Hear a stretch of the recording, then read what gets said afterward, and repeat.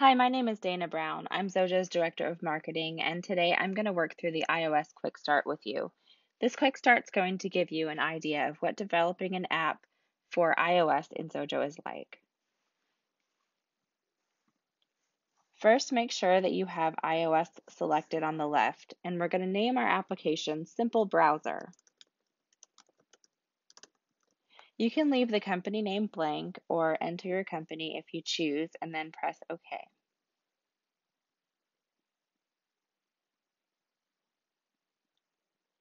A Xojo app consists of a collection of objects called classes. Nearly everything in Xojo is a class, including screens and controls.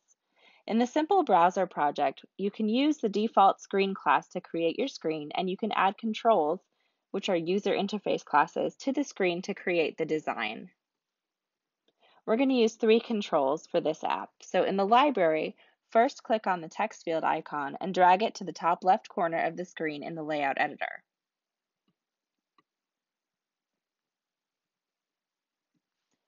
As you get close to the edges of the screen, you'll see the alignment indicators that help you position the control. In the library, click on the button icon and drag it to the top right corner of the screen.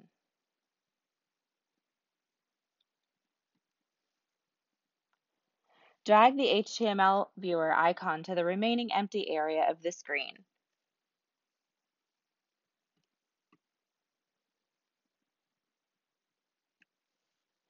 Resize this control using the selection handles so that it fills most of the screen below the text field and button.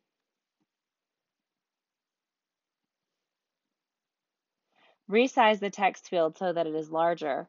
Click on it to show the selection handles, and then drag the right center handle until the alignment guides tell you it's close enough to the button. Your finished layout should look like this. Next, we're going to set the properties, which are the value of the class. Changing the property values allows you to change the behavior of the class. First, we're going to come over here to the navigator and click on Screen 1. We're going to press for the inspector, and now we're going to rename Screen 1 to Browser Screen.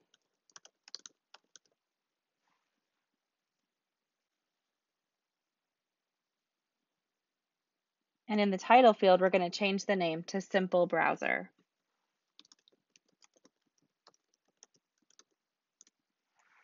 You can see that that changed over here as well. We're going to now select the text field so that its properties show in the inspector. We're going to change the name from text field 1 to URL field.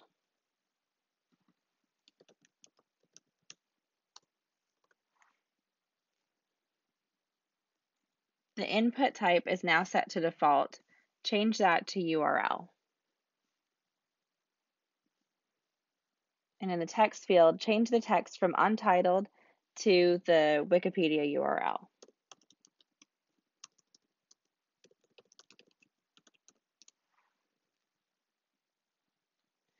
Now we're going to set the properties for the button. Select the buttons so that its properties show in the inspector, and rename it from Button 1 to Show Button. And change the caption from Button to Show.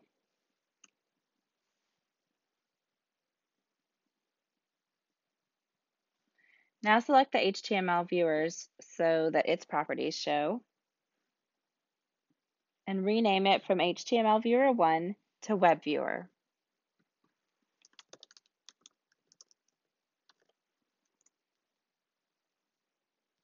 Your app is almost complete. Now it's time to add the code that will tell the HTML viewer the web page to display.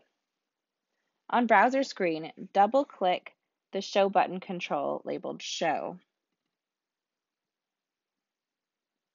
Select the pressed event handler and press OK.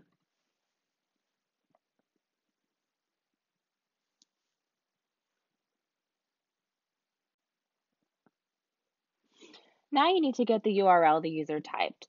The value that a user types into a text field is stored in the text property of the text field. Then you want to have the web viewer display the web page. This is done by calling the load URL method of the HTML viewer control and sending it to the URL that the user typed. So you need to add this code to the code editor. Start by clicking in the white space below and then enter this code. That's it, your first app is complete. Before you go any further, save your work.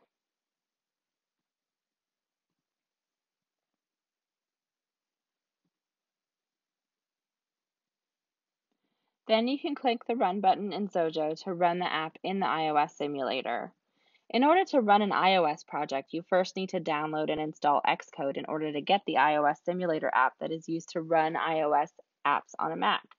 You can download Xcode for free from the App Store, and after you've installed it, you can run it one time to accept its license agreement. After doing this, you can quit Xcode as you will not need it again. Now the iOS simulator has launched, showing our simple browser app. It shows the Wikipedia URL, and now you can click the Show button for the HTML viewer to display the web page. And you can play around with it and enter any secure URL you would like to. And once you're done, you can quit the simulator to go back to Xojo and play around further with your browser screen app. That's all for the quick start. Check out the tutorial if you want more information about exploring iOS with Xojo.